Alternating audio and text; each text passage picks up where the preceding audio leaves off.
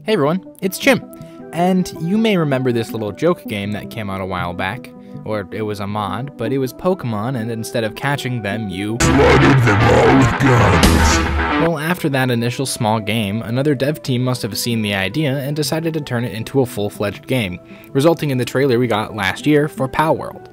In the description, they said if players enjoyed the concept, that they could have something similar but original on their hands. Who would have known that shooting Pokemon with guns would be extremely therapeutic and fun for players and result in an exciting new idea for the devs? After this trailer from Pocket Pair, who also developed Craftopia, everyone was excited but weary considering what a failure Scarlet and Violet was. But come January 19th, they managed to do what Game Freak hadn't in 25 years. After constant repetition in the formula from Pokemon, Pocket Pair changed the game and created a brand new experience: Palworld.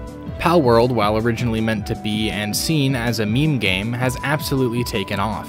It's a mix and mashup of several different games built primarily around the survival and crafting aspect of Ark Survival Evolved and Minecraft, while mixing the exploration and adventure of games like Pokemon and Breath of the Wild.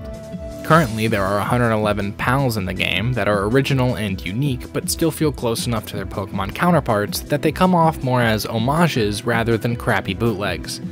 They have different typings and designs that help them stand out, and you can tell the developers, while yes, obviously taking heavy inspiration from other games, to the point of downright taking parts of it, like the Breath of the Wild text, climbing, and heat bars, they've worked hard to make sure they mix together well and result in a refreshing and exciting adventure. Which, considering I am absolutely addicted to this game right now, it's definitely doing its job right. It completely blew my expectations out of the water since I saw a ton of my friends playing it on Steam and didn't think much of it, but it's currently sweeping the store right now. I myself opened Steam front and center and saw Palworld and its pals and some holding its guns, and immediately I got flooded with excitement for what looked like an all-new survival game. I then proceeded to spend the next 9 hours playing Palworld, when I probably should have been editing a video for you guys.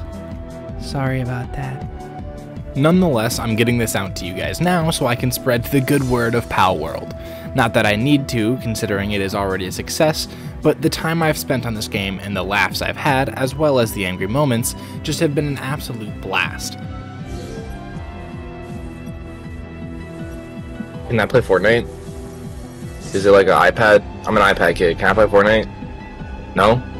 God damn it. I highly recommend Palworld if you like survival games and Pokemon, or if you are particularly upset with Pokemon Scarlet and Violet, because this game runs and looks fantastic. There are some slight problems with pop-in, and there are some bugs with the game, considering it's still in early access, and it having just come out, 3 days ago as of editing this, but even then, everything I've experienced hasn't been game-breaking. Just super small things like my pal getting stuck, and I'll have to replace them down in the pal box so they'll be able to reach the food and interact with all of its stuff again.